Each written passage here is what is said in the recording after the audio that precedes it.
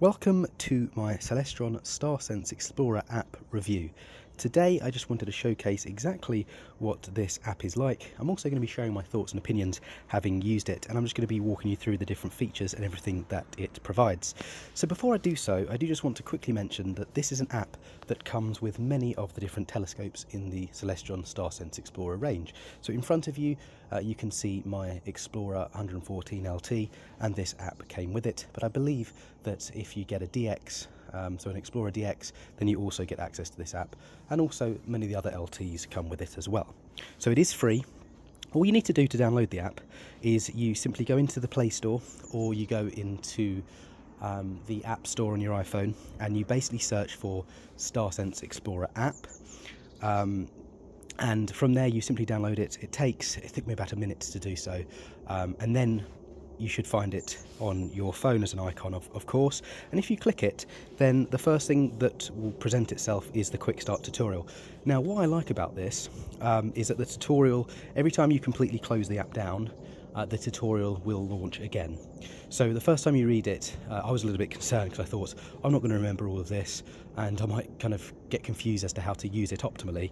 But the good thing is you can always access the tutorial again.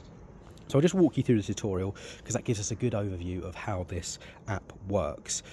So, and actually I'll give you a little bit of a primer about the app. What the app is essentially doing is it's helping you locate objects in the sky. So one of the particularly good things about it, and I'll show you that in a moment, is that you can see what's available for you to see at the precise moment in time, so depending on your conditions and obviously your location as well. There's also an area for more challenging objects to observe. As I say, I'll walk you through that in a minute. So if I just show you the tutorial, so it basically just runs you through setting up your telescope. So it's saying follow the setup guide, the telescope setup guide. You should get that as an instruction manual with the telescope that you get. These telescopes are very, very simple to set up. But actually, if you are interested in the Explorer 114 LT setup, then there will be a link to that video in the description below, just to show you how it works and how easy it is.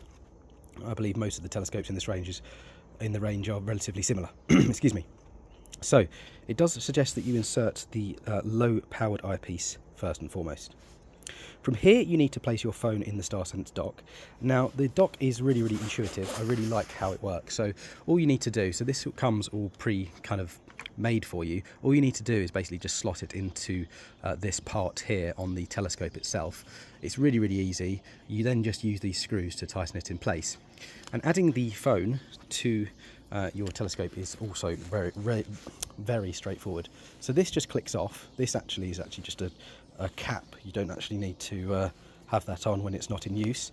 And all you do at this point is, there's a video that explains exactly how to do it, but if I just show it quickly now, all you need to do is that pulls out, you slot your phone in, and that is essentially it. So hopefully you saw that. Let me try it, show you again.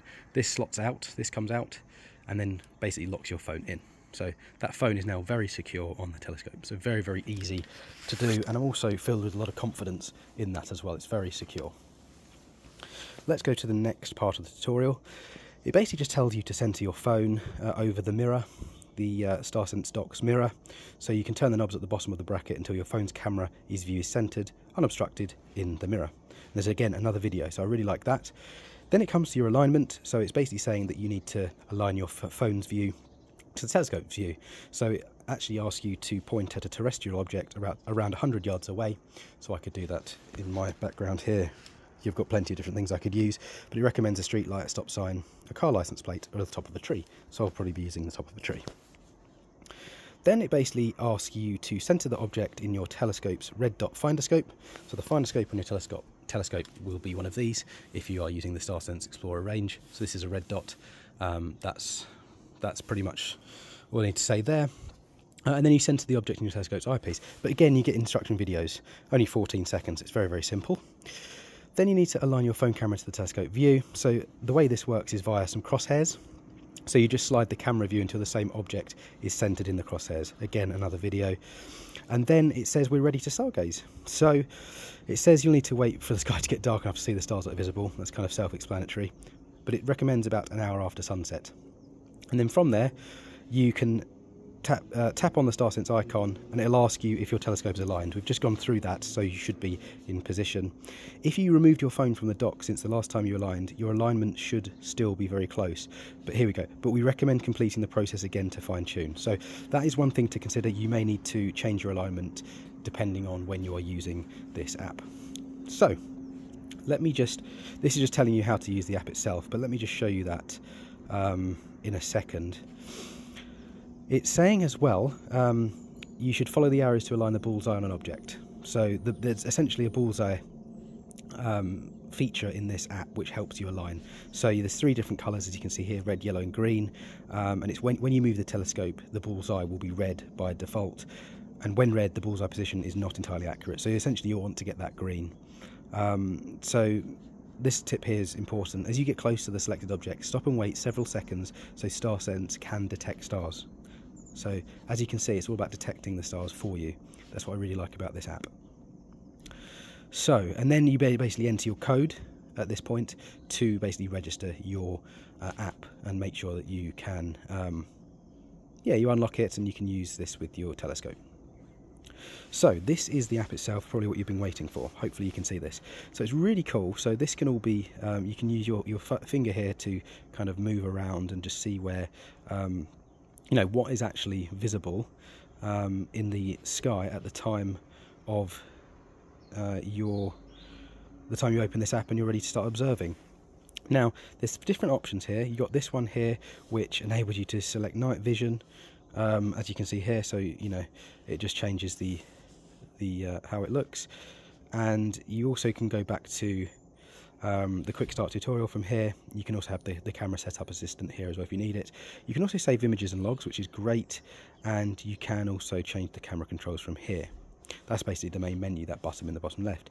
This is where I think the app really comes into its own. If you press this star option, it shows you tonight's best objects, and there's so much that you can observe that you probably didn't realize you could. And this is where I really like this app, because it just makes sure that you maximize the use of your telescope. So the moon, Jupiter, we've got clusters here, we've got some open clusters, we've got the Andromeda Galaxy, double clusters, open clusters. There's loads here. Look at all these that are available tonight, and I'll show you something in a minute, but I just wanted to briefly touch upon tonight's challenge objects, because this is just a great way to, as the name suggests, challenge yourself, try to see something that's a little bit more difficult. And some of them are amazing, like Uranus, Neptune, certain Messiers, open cluster, so the Pinwheel cluster. And what's great is you get these little images here. So the Bode's Nebula is one example. I'd love to observe that. But you get an idea of roughly what they look like as well. So it can give you a bit of direction as to what you may want to see.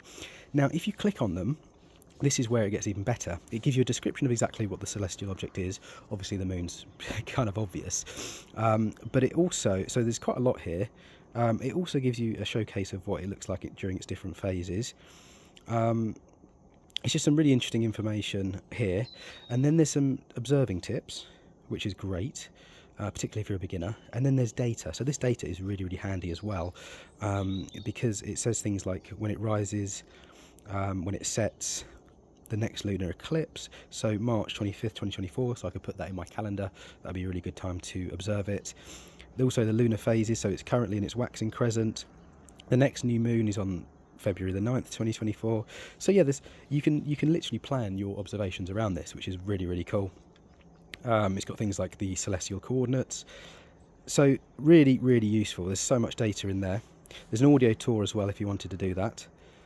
And then if you press the center button, it will center your app to where you need to look. Then if you press this button here, you can basically let's say still aligned. Then you can basically look, as you can see that, hopefully you can see that. So as you move your telescope, that's how you basically lock onto an object. And we've got the moon at the moment. And then you can search by a common object list, brightest stars, best double stars, more deep sky objects, etc., etc., constellations, asterisms, etc. But this is just hopefully an idea of what this app is. If you're considering getting a telescope and wondered what this app will provide you and if it's worth it, I'm really like it. I think it's a fantastic addition, particularly on a telescope at this price point. I find it much easier to use than star charts and things like that. I think it's very intuitive. A few users do report that the alignment can become an issue. It is one of those things you do need to play around with. It does take a bit of experience, and there will be times when you do struggle with the alignment, but other times you'll notice that it aligns really well. I just really like it. I think it's really good, downloaded really quickly, very intuitive to use. I love the quick tutorial. So yeah, that is the Celestron StarSense Explorer app. I hope this video is useful. Any questions, comments, feedback, drop them down below and I'll get back to you. Do consider subscribing to the channel if you haven't already.